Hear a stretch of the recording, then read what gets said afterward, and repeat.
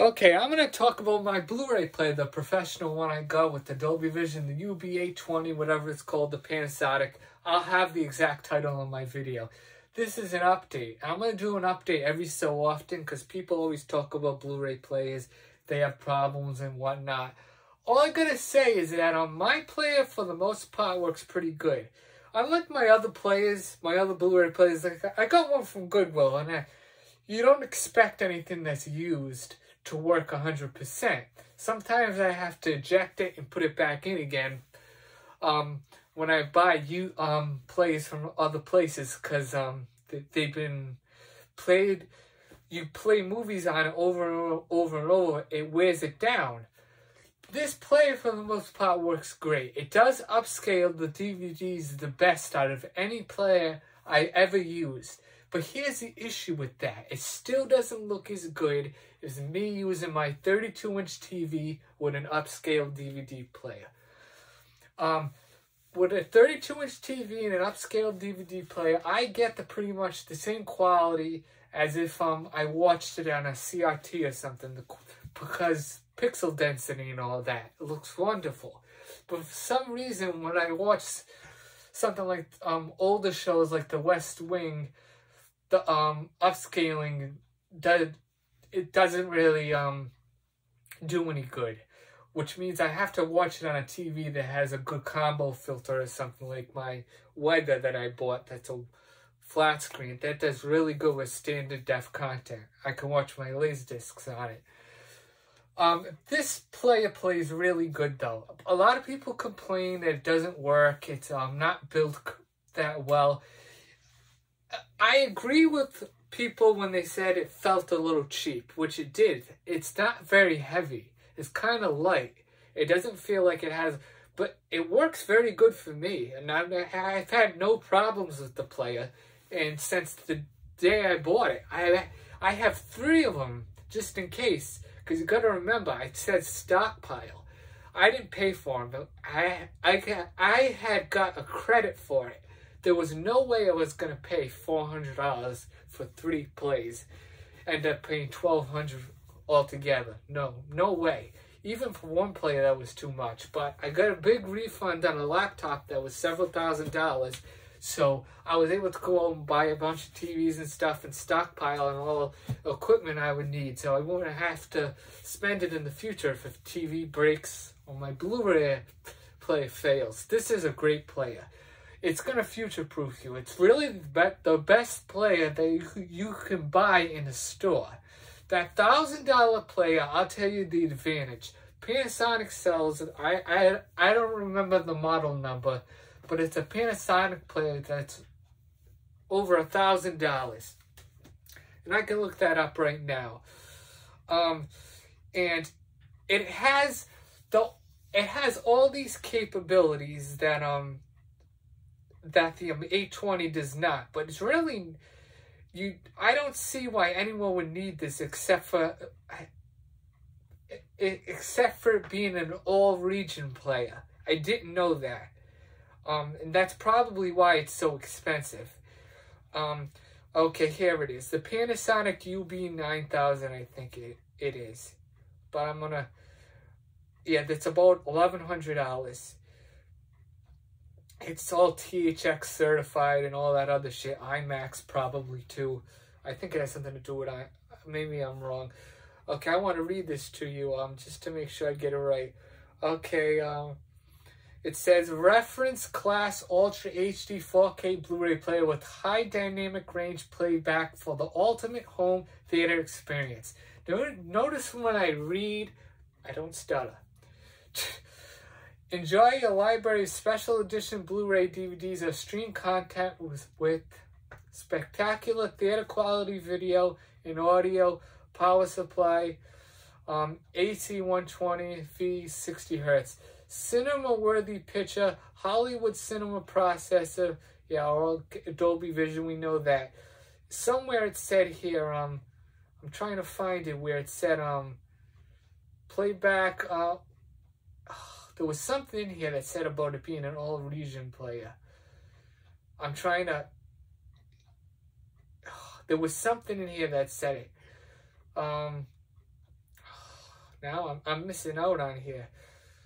Jeez, questions. Let me look at region. That's what I'm going to put. You know, this is what's good about this Amazon thing when you can search the questions.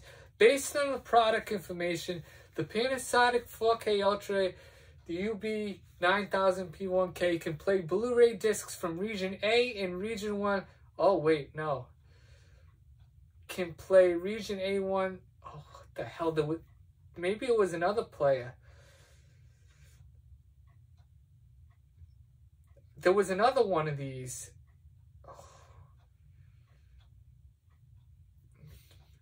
There was another player out there for Panasonic that listed on the top that it would play all the regions. So I'm not understanding this now because that's what I read before. But there was one of them.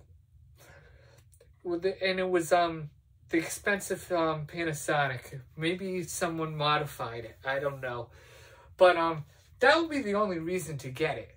But the thing is, mostly, it's not entirely true what they say about 4K. And I did research and I found out that not every single 4K is completely region free. If they have Blu-ray content that's on it, like a special feature that's in a different region, it won't play on your player. That's what I was told online.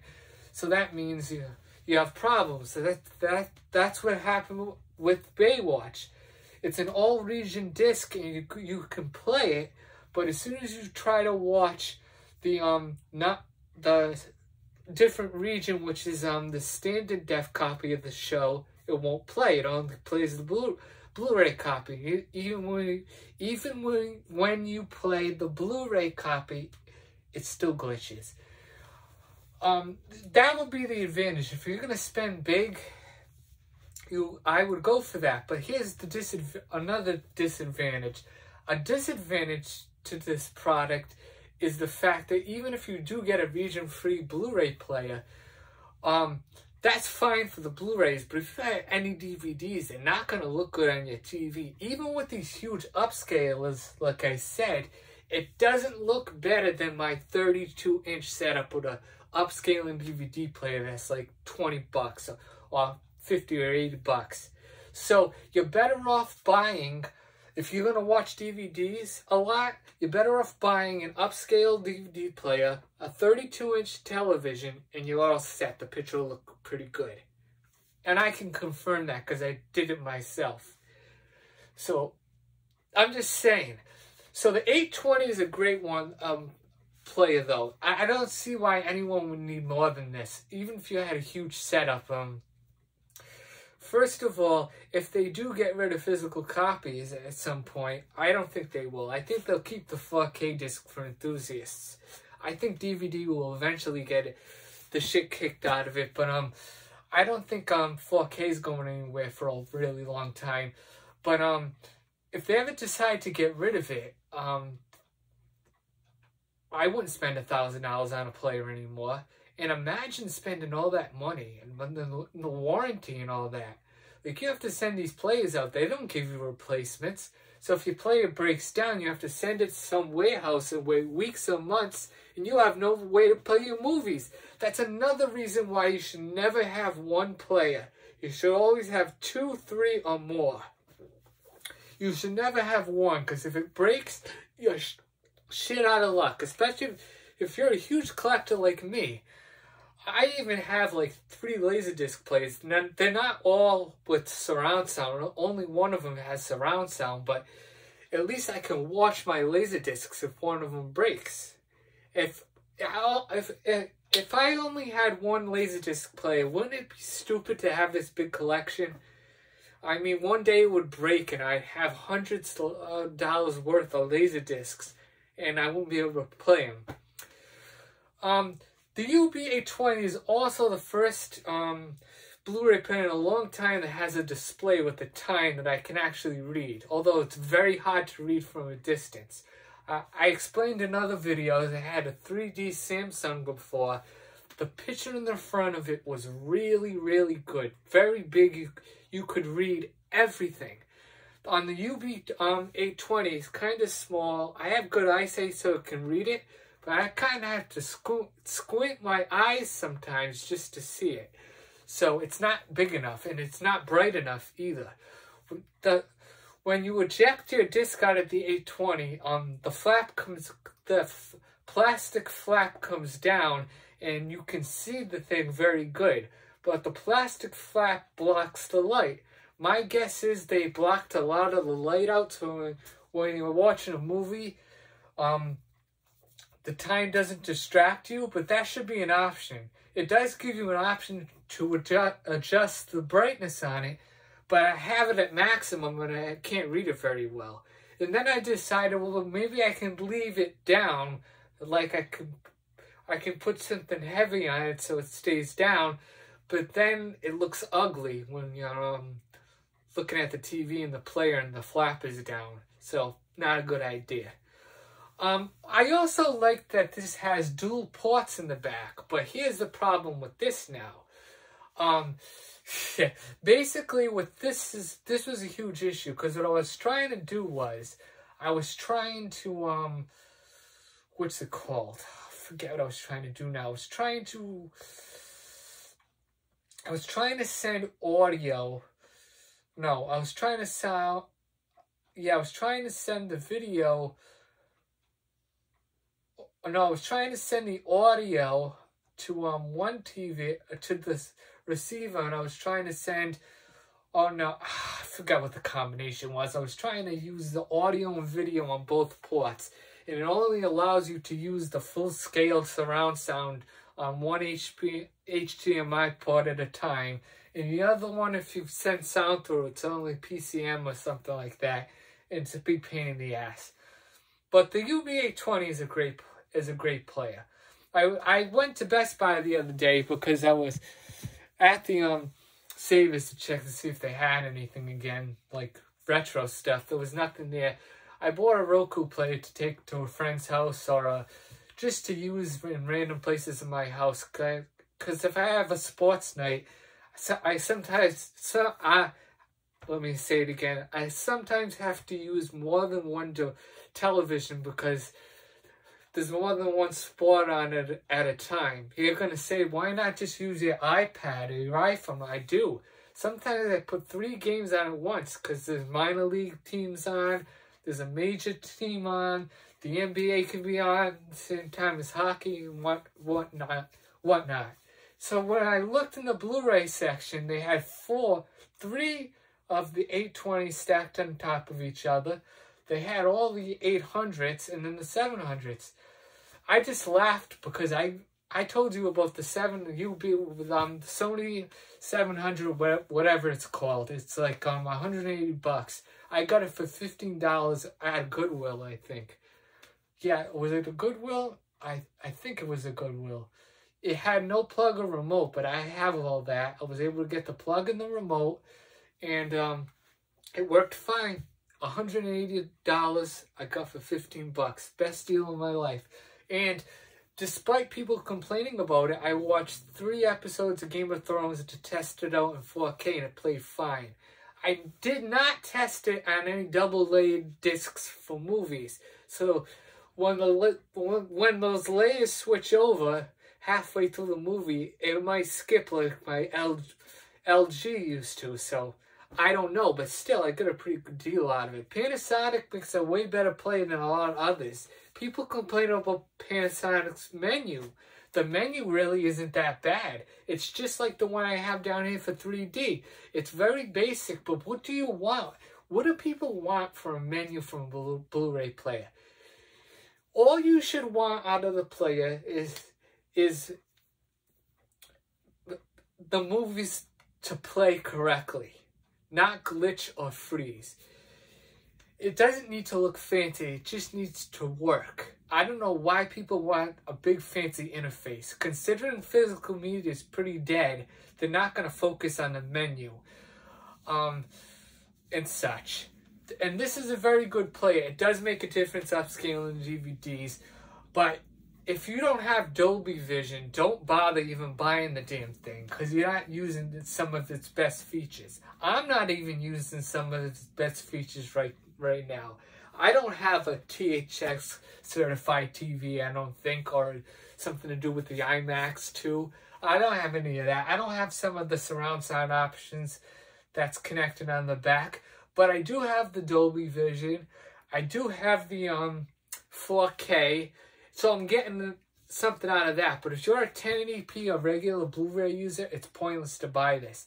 And even if you want to watch 3D, it's pointless to buy this too. It does have 3D option on it, but it'd be stupid to do that because you can buy a ton of Blu-ray plays that are brand new. Well, you can buy them on Amazon, not at the store, because stores don't really sell them anymore.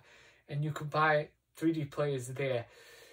It's an enthusiast kind of Blu-ray player. Not many people are going to buy this to put in their house just for the hell of it.